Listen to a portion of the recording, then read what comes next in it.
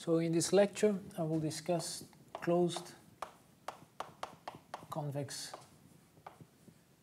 subsets of a Hilbert space.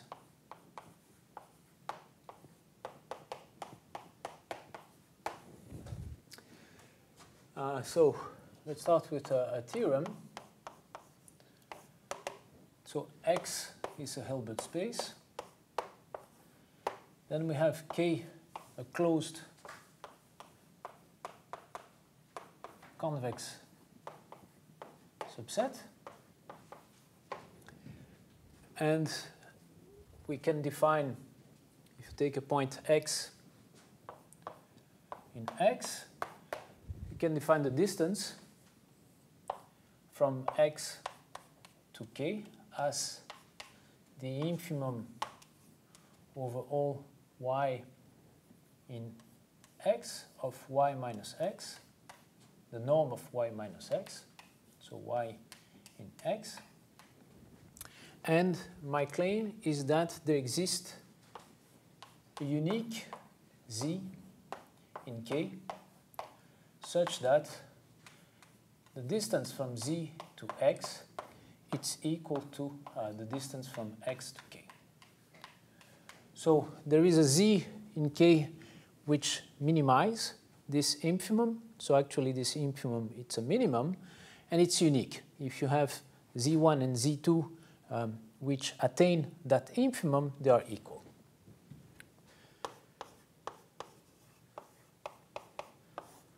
So here's the proof. Well, so you fixed a closed convex subset K, take X in X, you define this infimum. This is an infimum, so let me find the sequence yn which almost attain that infimum. So yn, I'm sorry, here I made a mistake. It's not X, it's K, of course. We are minimizing over K. So, right, I'm defining the distance between X and K as the infimum over all points in K of the norm of y minus K.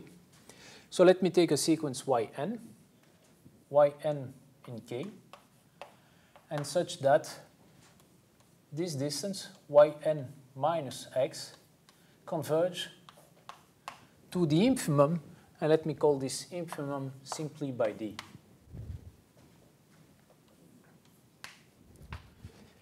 And now, what I want to claim is that this sequence, yn, is a Cauchy sequence.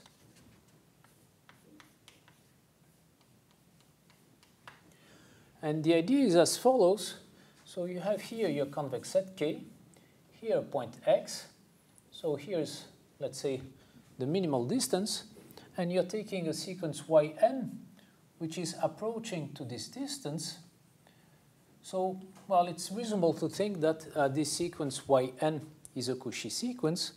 And in order to prove that it's Cauchy, I will use the parallelogram identity. So remember, the parallelogram identity writes that if you take 2 times the norm of x squared plus 2 times the norm of y squared, this is equal to x minus y squared plus x plus y squared. And, well, here I will use x and y as x minus yn and x plus yn. So let's write this identity taking x to be x minus yn and x plus yn. So what I have is that x minus yn squared 2 times plus 2 times x minus ym squared, that this is equal to, well, the difference and the sum.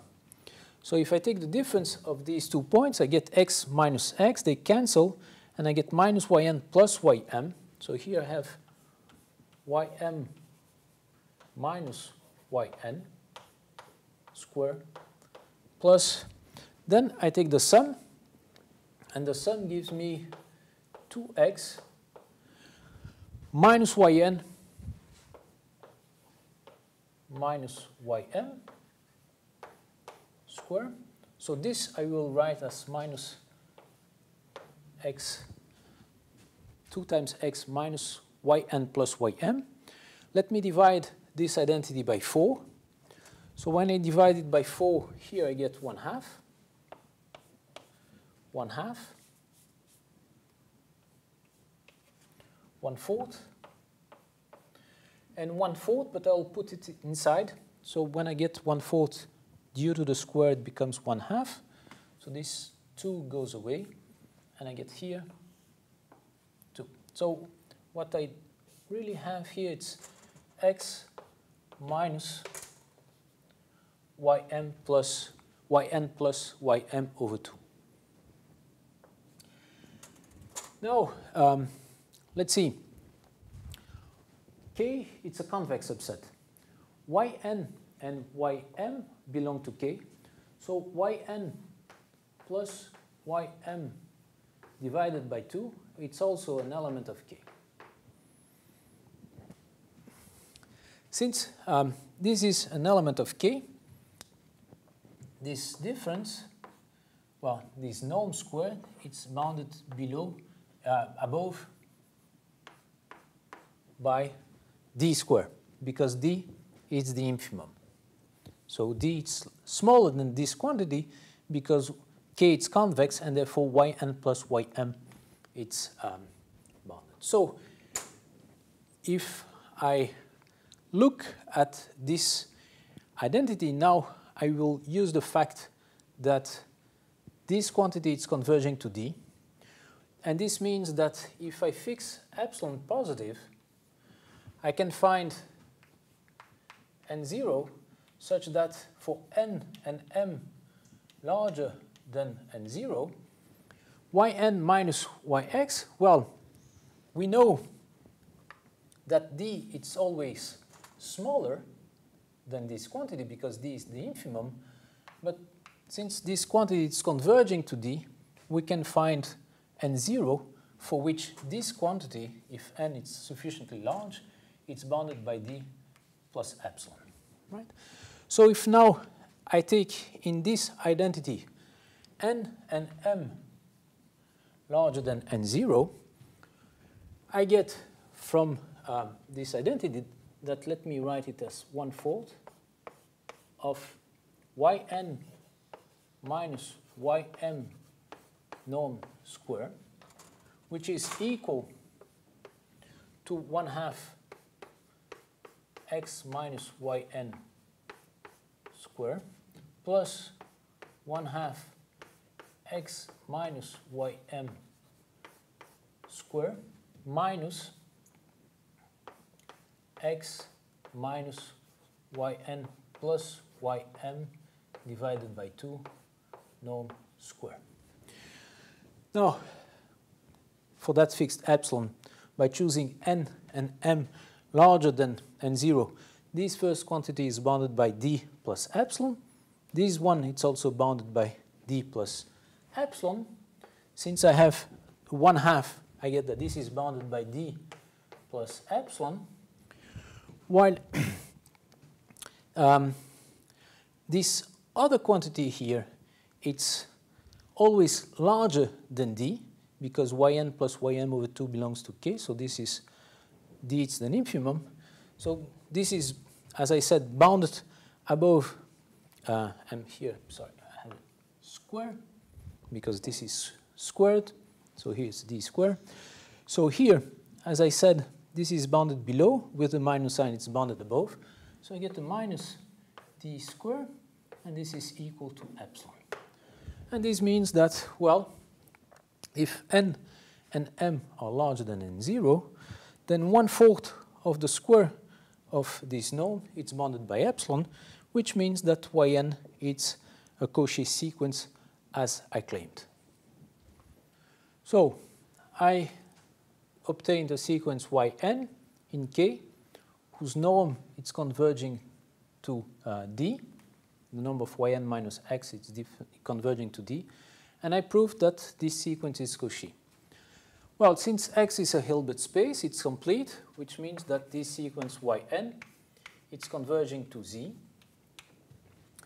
And therefore, D, which is equal to the limit of Yn minus X, as Yn is converging to Z, this is equal to Z minus X. And this proves that, indeed, I can find an element Z such that Z minus X is equal to the distance. And it's clear that Z belongs to K because we assumed that K is a closed set and all Yn belong to K. So this proves the first assertion of this theorem, that there exists a Z in K which attains exactly the distance. So the norm of Z minus X, it's exactly the distance from X to K. Now, let me prove the uniqueness. So it remains to prove uniqueness. And to prove uniqueness, what we need to show is that, well, assume that we have Z1 and Z2 in K, such that, well, Z1 and Z2 attain the infimum, which means that the norm of Z1 minus X, it's equal to the norm of Z2 minus X, which is equal to the infimum, which we call D. So again, I will use the parallelogram identity with Z1 minus X and Z2 minus X. So by that identity, we have that 2 times the norm of Z1 minus X square plus 2 times the norm of Z2 minus X square. It's equal to the norm square of the sum. So if you sum, you get Z1 plus Z2 minus 2x, or which is the same thing, 2x minus Z1 plus Z2, plus the square of the norm of the difference. But the difference, you see, it's Z1 minus Z2 because the x will cancel. So it's Z1 minus Z2.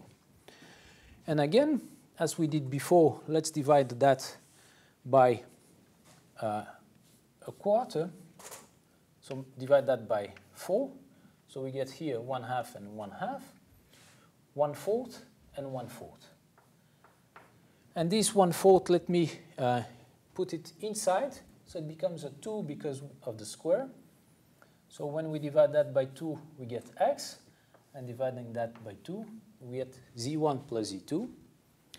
And here again, this is equal to 1/2 of D square, because, well, Z1, by assumption Z1 minus X, it's equal to D.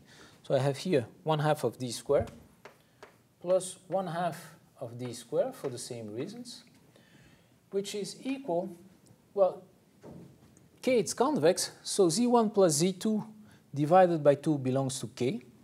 So this quantity here, it's larger than the infimum. And therefore, this quantity, it's larger than D squared. Right? So we have on the left-hand side D squared. On the right-hand side, we have a quantity, a positive quantity, plus D squared, plus something which is larger than D squared. Right? So for this quantity to hold, well, we need this quantity here to be equal to D squared, and this quantity to be 0. So that tells you that the norm of Z1 minus Z2, it's equal to 0, which means that Z1, it's equal to Z2, and that proves uniqueness, which means that if I have 2 points in K which attain the infimum, they have to be equal. And this completes the proof of this theorem. Now, let me introduce a definition. I will say, let's assume that we have Y, a subset of X, which is a linear subset. Then I will define by Y orthogonal, Y perp, the orthogonal of Y. So this is the set of all points X in X, which are orthogonal to Y, such that X, Y, it's equal to 0 for all Y in Y. So these are all elements of X which are orthogonal to all elements of y. And what I want to prove is the following proposition. So X, it's a Hilbert space. Y, it's a linear subspace.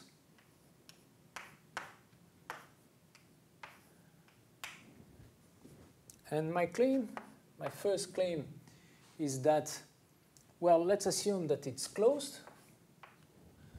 If it's closed, then the perpendicular y perp, it's also closed.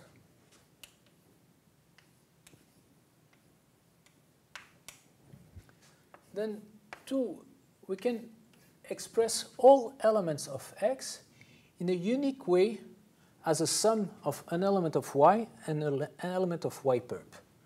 So X, it's equal to y plus y perp. And the meaning of this sentence is that for all X in X,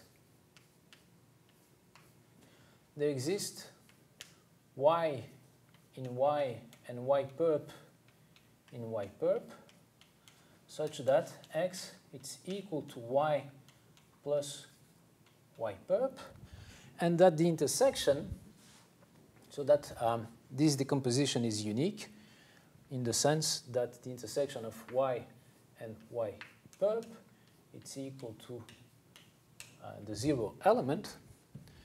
And finally, I want to prove that if you take y perp, so we started from a closed linear subset. Well, y perp, it's a closed linear subset also. So I can take the perpendicular, the orthogonal of the orthogonal, and what I get is that this is equal to y. So I want to prove these three statements. So let's prove the first claim of this proposition. So remember, X, it's a Hilbert space. Y, it's a closed linear subspace of X. And I'm claiming that y perp, which is defined over there, it's a closed linear subspace. Well, that it's linear, it's essentially obvious.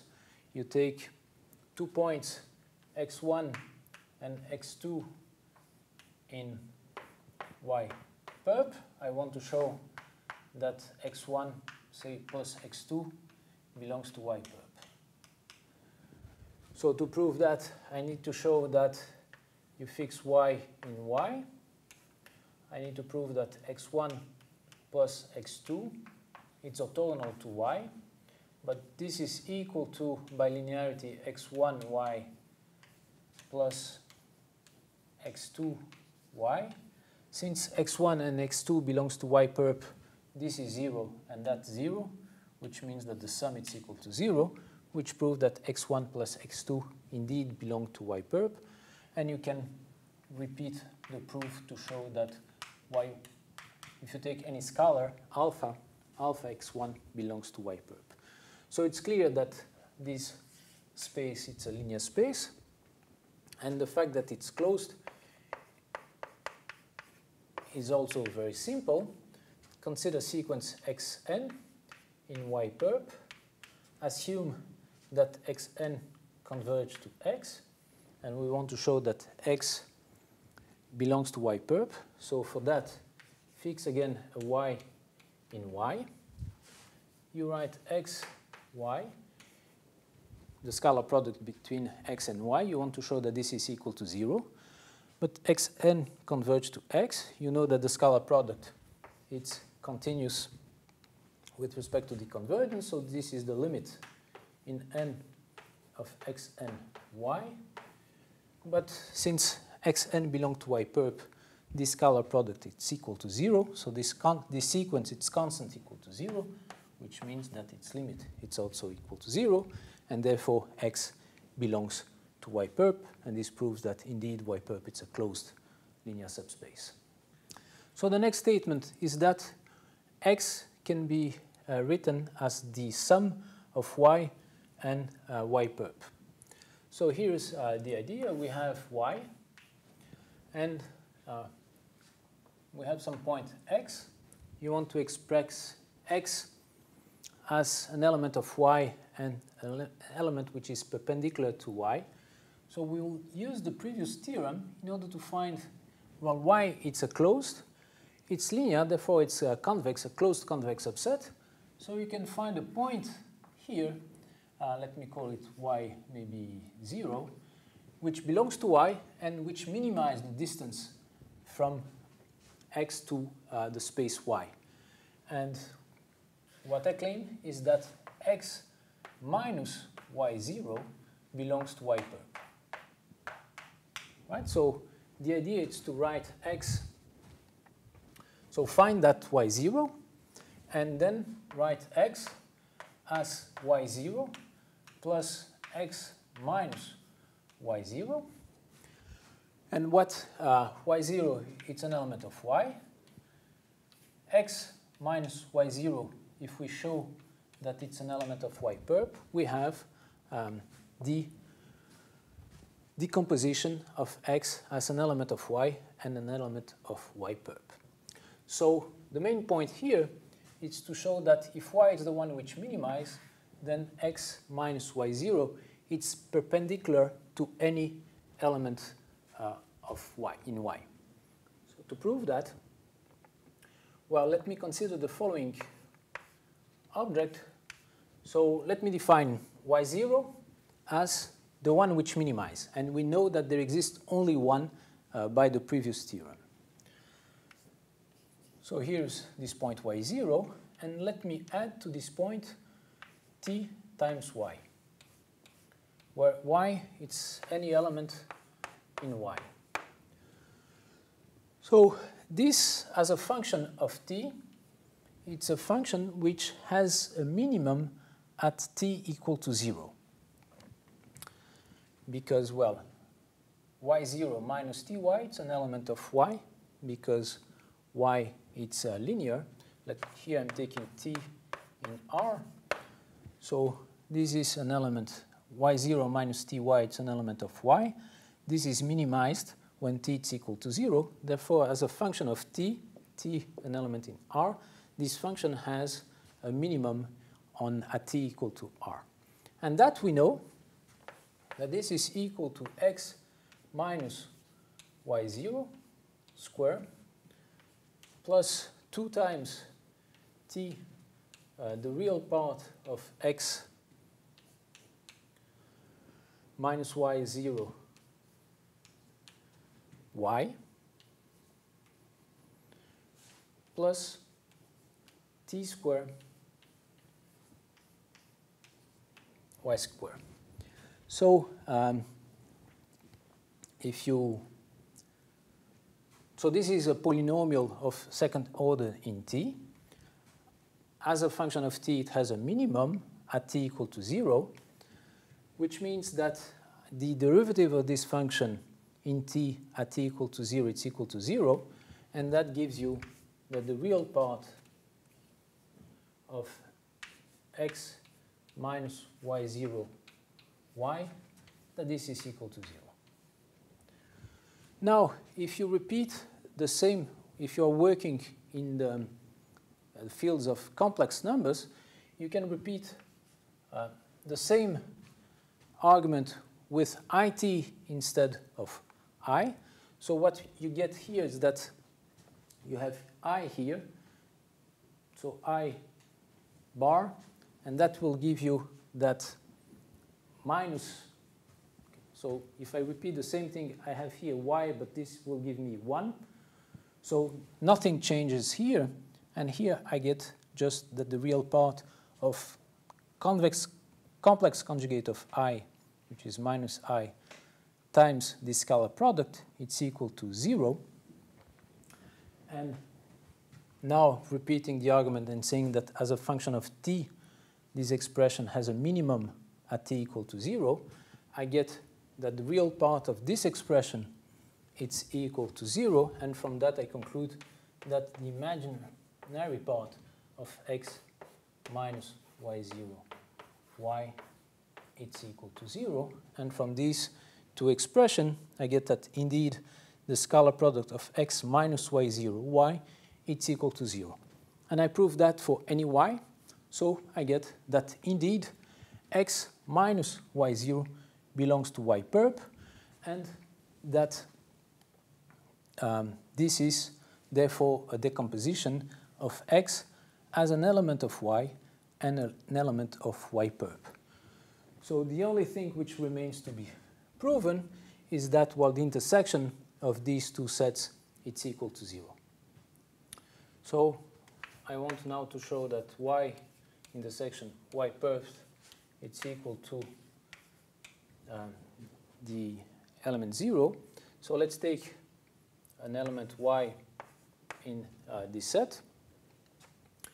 Well, it belongs to y, and it also belongs to y perp. This means that y prime it's equal to 0 for any y prime in y, because it belongs to y perp. But now since y belongs to y, I can take y prime equal to y, and from that I conclude that the norm of y squared is equal to 0, and therefore that y is equal to 0. Therefore, this proves this claim. So now the last claim of this proposition is that if we take the orthogonal of y and we take the orthogonal of this set, this is equal to y. So as usual, we will first, we prove that each set is contained in the other set. So I'll start showing that this set is contained in y. So let me take a z which belongs to y, the orthogonal of y orthogonal. So this means, and I want to show that z belongs to y. So this means that zw it's equal to 0 for all w in y perp. Okay. Now we know that the space, by using the second claim which I proved, I always can write z as an element of y and an element of y perp. So u belongs to y and v belongs to y perp. This is always possible. So now let's use the fact, this identity for elements of y perp. So v it's an element of y perp. So let's take the scalar product on both sides with respect to v.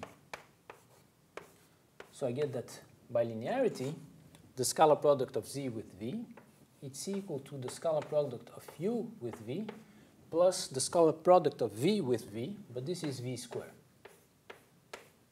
the norm of v squared.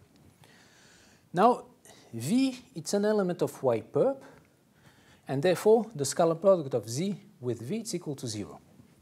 So this is 0. And u, it's an element of y, v, it's an element of y perp, and therefore the scalar product of these two is also equal to 0. And from this identity, we conclude that v is equal to 0. Therefore, z, it's actually an element of y, because z is equal to u. So that proves that if any element of the orthogonal of y, it's actually an element of y. So it remains to prove that y it's contained in the orthogonal of y. So let me take z an element of y, and I want to show that z it's an element of this space. Well, to show that z it's an element of y perp, I have to show that the scalar product of z and w it's equal to 0 for all w in y perp. Right? So this is the definition of the orthogonal of this set. So it means that these are all points z which are orthogonal whose scalar product with any element of y perp it's equal to 0. So let's take an element of y perp, and let's consider the scalar product of z and w. Well, this scalar product is equal to 0 because y belongs to w belongs to the orthogonal of y, and z belongs to y. So by definition of y orthogonal, this is equal to 0. therefore, we prove that whatever W in Y perp we take, this scalar product of Z with W is 0, which means that Z belongs to the orthogonal of this set, which is Y orthogonal, orthogonal. So this proves that Y is indeed a subset of the orthogonal of the orthogonal. And that completes the proof of this proposition. So let me complete this short lecture with a remark. We proved that in the context of Hilbert spaces, that if Y is a closed linear space, then the orthogonal of Y is a closed linear space.